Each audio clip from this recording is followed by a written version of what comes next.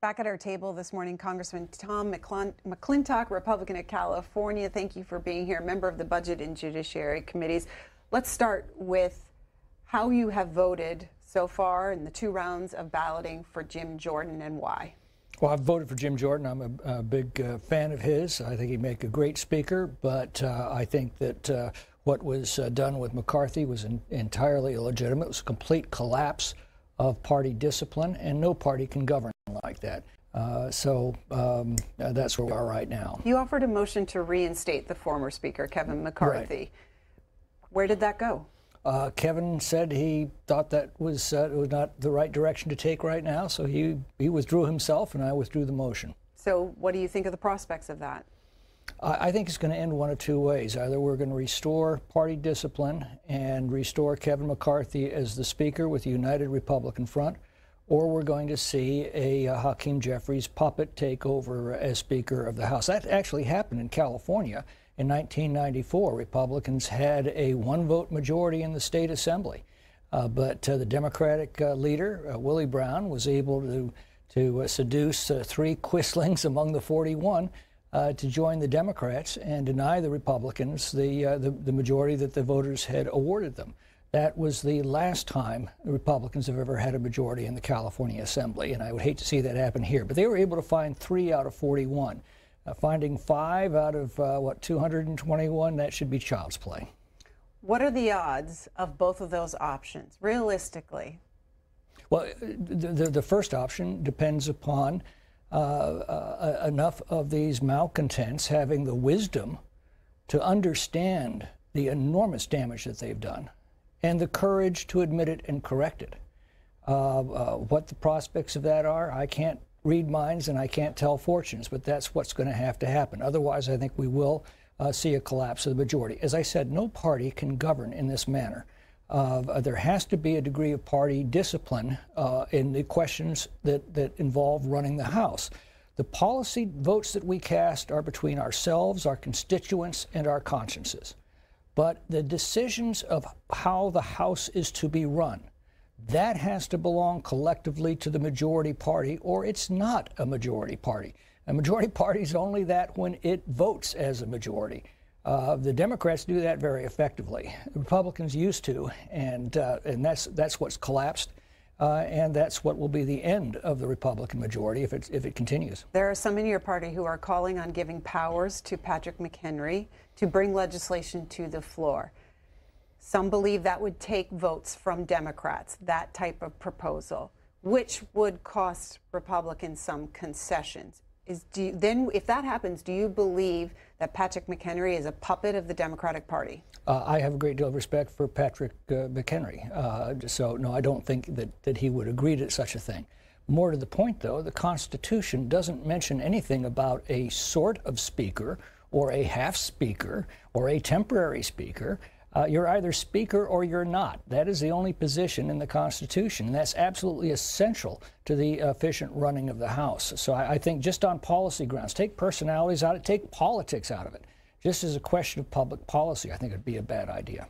What do you say to some of Jim Jordan's supporters who have reached out with threats to your colleagues who have opposed him? Well, they even threatened me, and I've been a Jim Jordan supporter from day one. Who? A woman named Luna from Florida.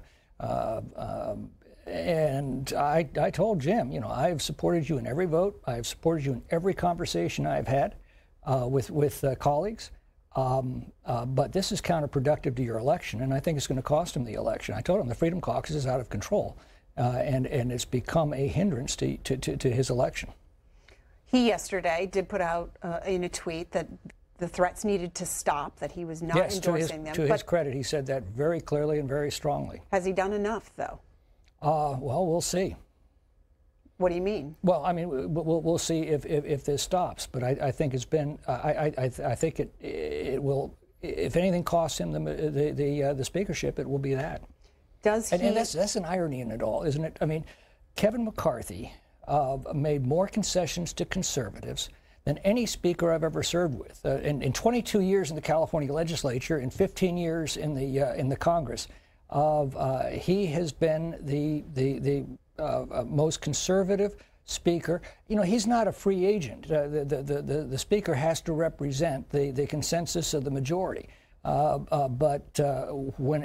they can nudge in a certain direction. He has always nudged toward conservatives, and yet it was a group of self-proclaimed conservatives who combined with a united Democratic Party to oust him. The irony is just stunning, but I think that the lunatic fringe of the Republican Party has become a threat to the conservative movement.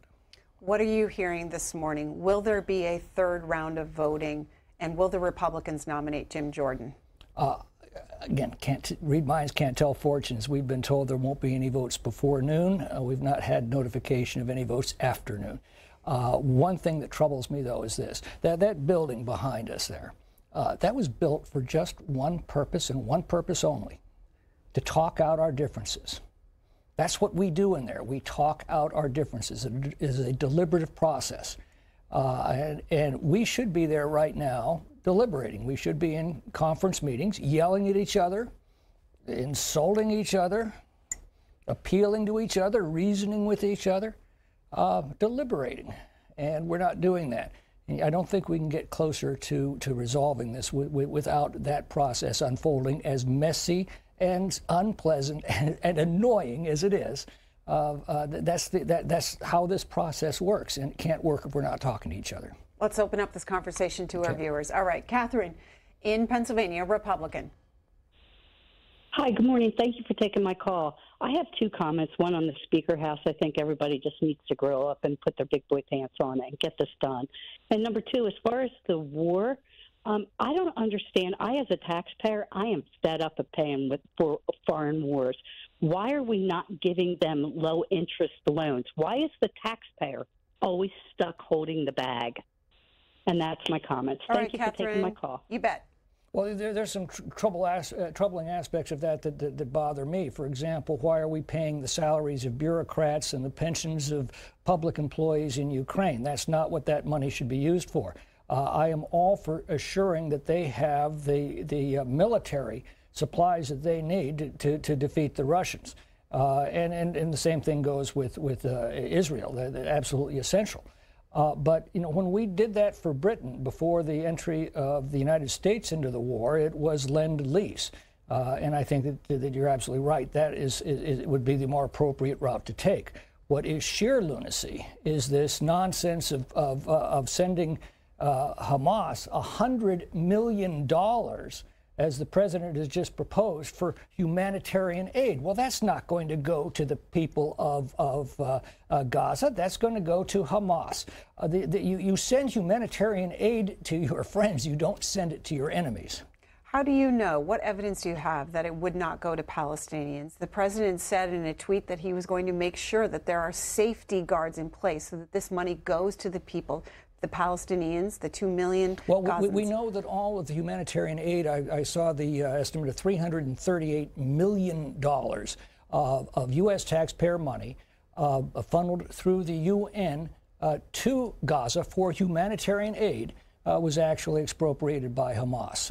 In fact, there was just an article the other day about gasoline supplies provided with humanitarian aid going directly to Hamas. Are you opposed to humanitarian aid when... I'm opposed to sending aid to your enemies, period. Can you imagine during World War II if we had been sending humanitarian aid to Germany? That's nuts. And yet that's exactly what the president has proposed. What about those civilians, though, that are caught in this war? That is a terrible, terrible thing. As Sherman said, war is hell. The difference is Hamas targets civilians and uses its civilians as shields.